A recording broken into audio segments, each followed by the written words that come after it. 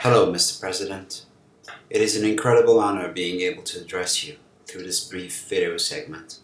The letter has been made as a means of asking you one specific question. Before I ask it, though, I wish to first make it clear that the issue has nothing to do with you personally.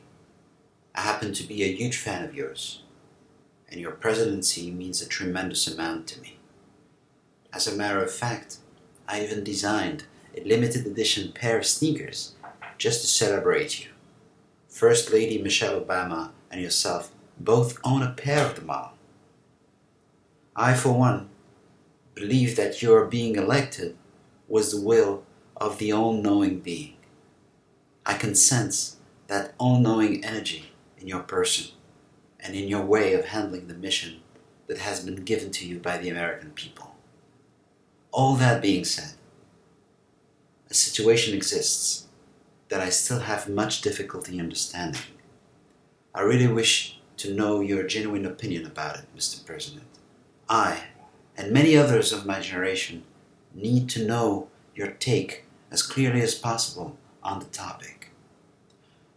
I'm just trying to reconcile in my head my strong beliefs and strong faith on one hand, and on the other, the issue that I have and which exists right now in America. The question I'm alluding to, Mr. President, is as follows. What can you, as President of the United States of America, tell us about the mistreatment, the killings black people have been subjected to lately? On far, far too many occasions, a white police officer can single-handedly decide whether or not an African American person will be able to live the next second.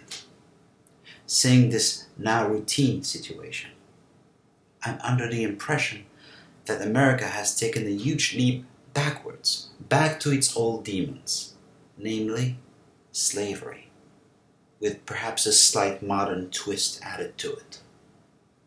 You're not just any president. You are the first and only American president who represents both the African American community and the white community. You are black and you are white, both. The perfect representative of both peoples.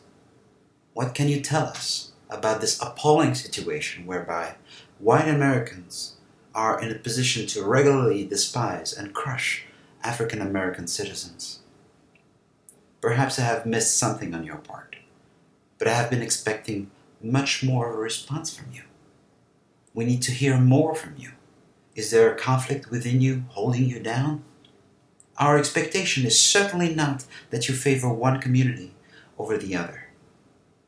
With all due respect, I need to hear from you. What can you tell us here? Is there anything you have to say to us about this? Thank you, Mr. President.